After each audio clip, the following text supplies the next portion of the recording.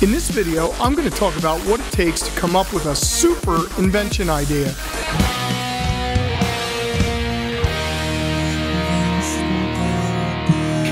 A lot of you guys have ideas for inventions, but you really haven't thought it through.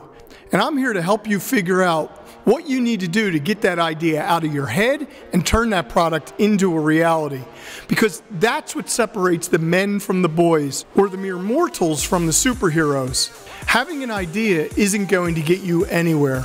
Nobody's going to pay you for your idea. Your idea has no value. We've talked about this a million times. The only thing that has value is the way you implement your invention or your product idea. So let's get started talking about how you're going to do that. I'll take it for granted that your idea is a good one. Like I always say, there are no good ideas, there are no bad ideas. There's only the ideas that we implement and turn into a reality. The hard fact of the matter is you'll find out whether it was a good idea or a bad idea when people start buying your product. Or unfortunately, sometimes they don't buy your product and then you find out it was a bad idea. That's just the way life goes, and that is part of being an inventor. You have to suffer the failures along with the reward. So you have an idea for an invention. I've talked about this a million times. You should know what you're going to do next. So if you like what you've been learning so far in this video, be sure to give me a thumbs up, hit the subscribe button, the notification bell, and give me a few comments below. If you just have an idea, you have nothing to offer anybody. So, as we talked about before, you have an idea, the first step is, I'm sorry to say, you're going to have to get out there and start building a prototype. That's right, you're going to have to start doing some work.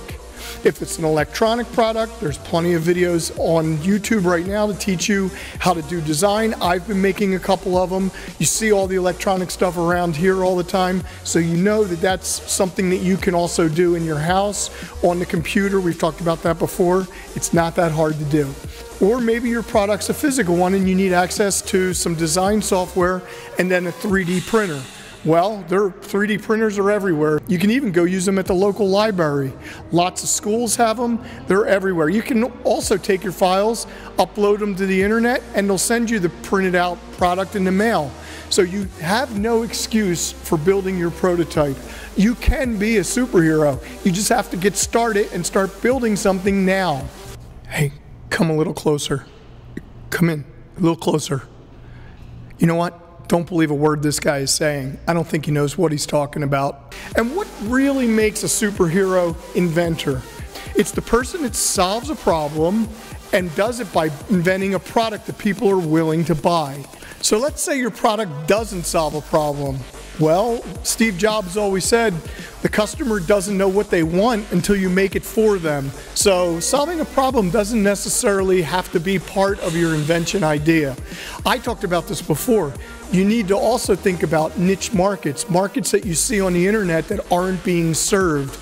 If you see something that people are talking about that's trending on YouTube, trending on Google, and it's a product that you can build to fill that trending topic, that's an excellent opportunity for you to be able to come up with something and sell it, especially start selling it online. Because again, that's what we want to do. We want to think about our inventions and selling them online to start with. Forget about the big box companies, forget about using distributors. Your first step is building your prototype, figuring out how to manufacture it, and then starting a website to sell it online. That's it.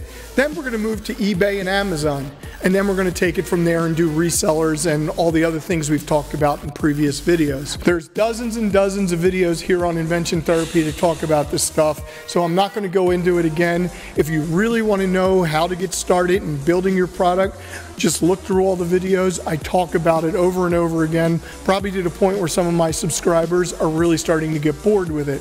I'm sorry about that, but this is the way I believe in doing things. I believe in giving a little bit of information at a time and then making sure that you understand it so that as you get through the process, you grow and grow little by little. It's all about taking small steps, but then achieving what your dream is, and that dream should be turning your invention idea into a viable product that you can sell. Richard out.